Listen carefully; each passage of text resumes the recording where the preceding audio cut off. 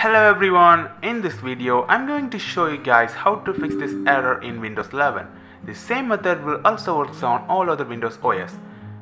As you guys can see, these two drives are my external hard disk and one of the drive doesn't have any user permissions and so I couldn't open this. So if you want to fix this problem, all you have to do is go to the drive properties and then you can find the security tab and then click the advanced tab. There you can find all the options that you need to fix this problem.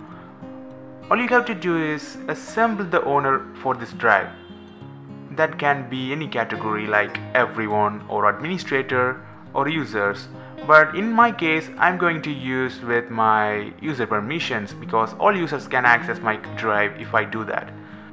So I'm going to find for user category right here and add it to my drive. But applying these changes may not fix your problem right away, because your drive does need even more permissions such as administrator and system permission, which is very common ones to access your drive, I guess.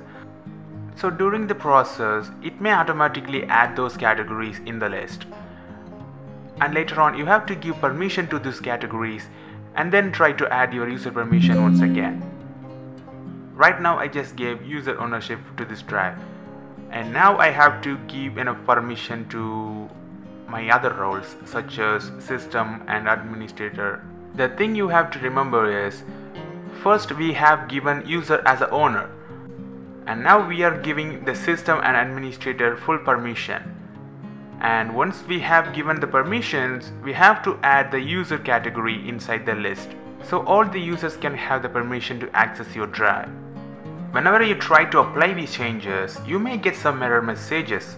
If you get them, you have to keep click continue or OK until it goes away, and then you have to add the user category and give the user permission once again.